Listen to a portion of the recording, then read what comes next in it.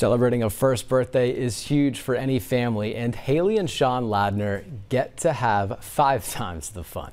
That's right. They're celebrating 5 birthdays at once with their quintuplets. Our Ellie Davis is with the Pine Belt parents as they reflect on their miracle journey to parenthood. 5 beautiful, healthy, blue-eyed babies.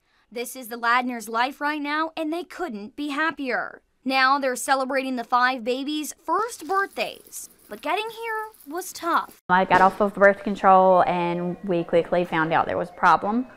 So we went to the OBGYN for over a year and did testing, and we couldn't really figure out what was wrong, so we decided to move to a fertility clinic. And after being diagnosed with polycystic ovarian syndrome, the Ladners decided to try intrauterine insemination, or IUI. We did 2 rounds of an IUI, both failed.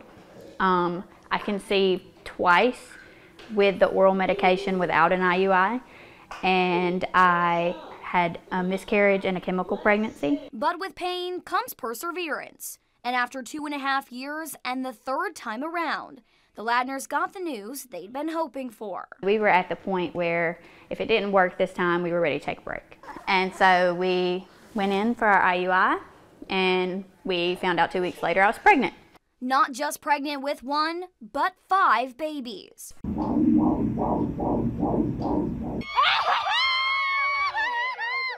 The quintuplets would go on to spend nearly 3 months in the NICU after being born early at 28 weeks and 1 day, all via C-section and within a minute of each other. It's been about 9 months now since the Ladners brought home Adeline Elizabeth, Everly Rose, Mally Kate, Magnolia May, and their fraternal twin brother Jake. And the family is doing better than ever.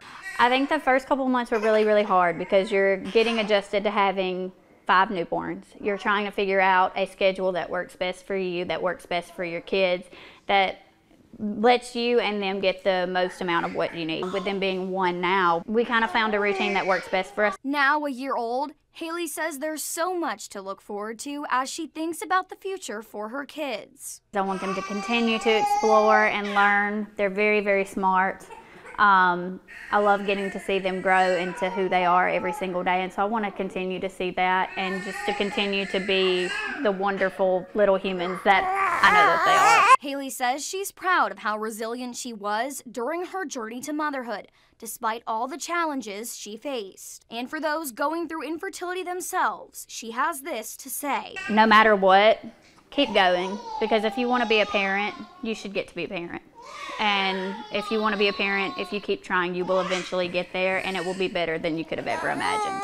In Purvis, Ellie Davis, WDAM7 on your side.